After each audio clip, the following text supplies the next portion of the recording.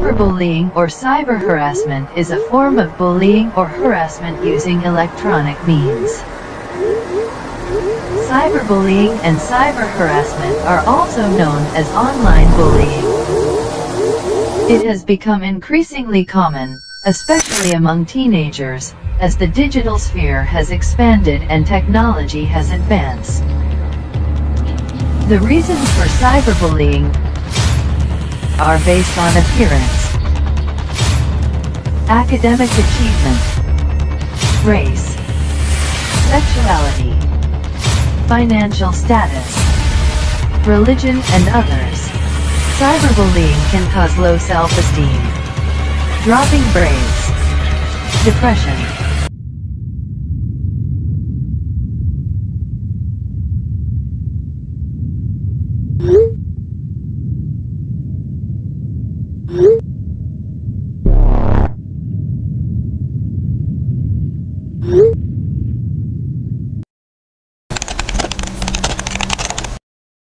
I'm Iris.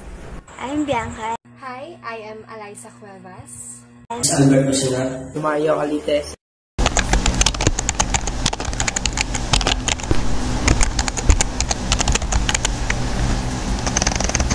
No, I haven't. Bullying?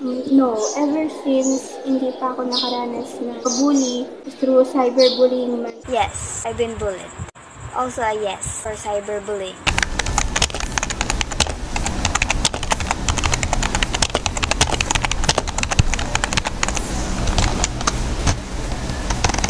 It was way back 2018.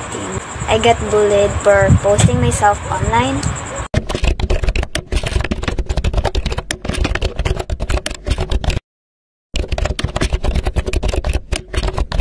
I can say it cost me almost everything.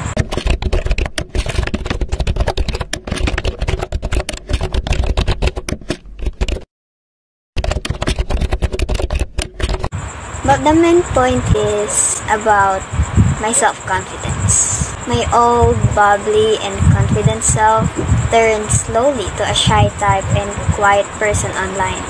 In short, my self-confidence was gone.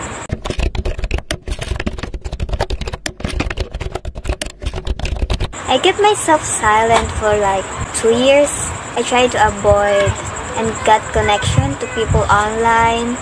Also for posting anything related to me. It was very traumatizing. Like for real.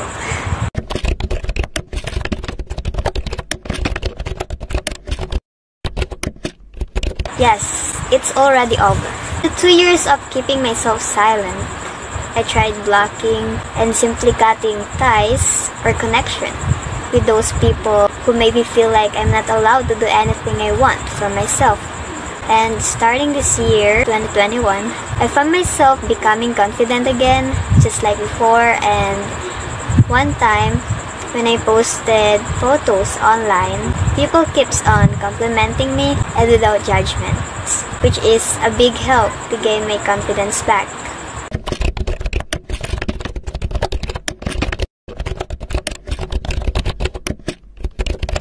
For me, when harassment and intimidation take place online, it's called cyberbullying.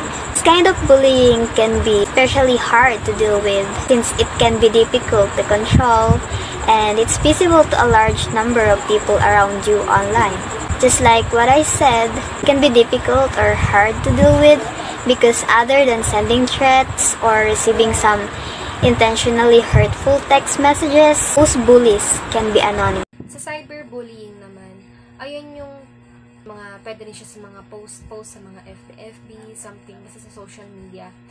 And meron akong gustong i-share kasi yung friend ko kasi nakaranas siya ng cyberbullying through Facebook. Ang judge siya kanya na isang tao na hindi naman talaga siya kilala, yung totoong pagkatao, yung totoong nangyayari sa buhay niya. And yun, ginudge talaga siya na sobrang over the belt talaga.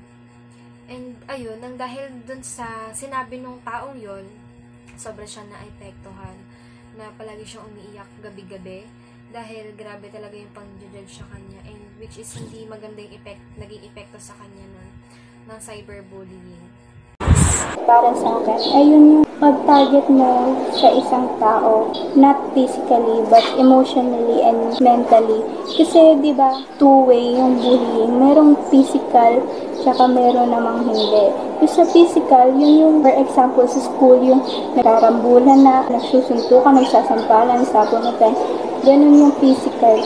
Meron ding type ng bullying na verbal or yung pagpaparinig, pamamahiya. Itong cyberbullying, I think yun yung hindi verbal na bullying. Kasi, diba, cyber in which through online or internet.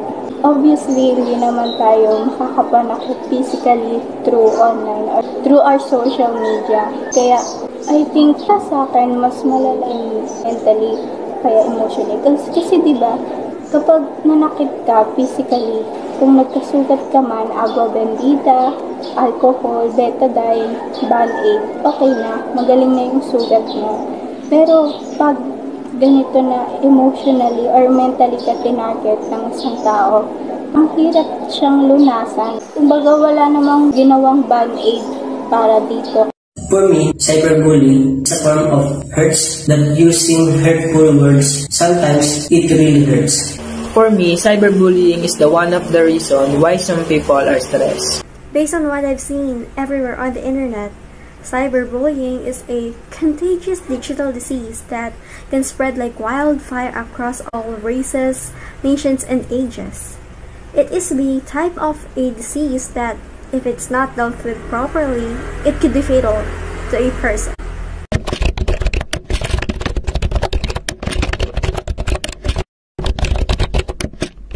Para makakope sila doon, bawasan yung time ng pagsa-social media nila. Although ngayong panahon, hindi na talaga may iwasan yun kasi halos lahat ng ginagawa natin, mapa-school or even work, kung may work, online na. So, hindi talaga natin maiwasan na hindi gumamit ng social media kasi yun na lang yung only way na possible para makapag-communicate tayo sa iba. Well, para sa akin, kung gagamit ka naman ng social media, proper way, yung talagang kapaki-pakinabang, hindi yung sasayangin mo yung oras mo. Siguro, forget about it. Pakalimutan mo yung mga nangyari. If ever na nabully ka, or through cyberbullying, kalimutan mo siya and then bawasan niyo sa social media. I think kapag ang isang tao nakaranas ng cyberbullying, matatrauma na siya, iiwasan na niyang makihalubilo sa iba, diba? Kasi parang hihiya na siya kasi nagkaroon ng ganitong problema or something. Also, yung pagtuunan mo na lang yun ng pansin yung mga bagay na mas importante. Because I have not experienced bullying or being bullied, all I can say to those who experience it, don't let a day without you telling your teachers or the principal of your school or to your parents. Because when you don't pay attention to what the bully did to you, what is being done to you will happen again. I think you need to tell your problem to your parents or friends to make you feel better. I think everyone who knows and uses the internet need to keep in mind that the internet is a very dangerous, deceiving, and tempting place to be. A person shouldn't believe in everything they see on it.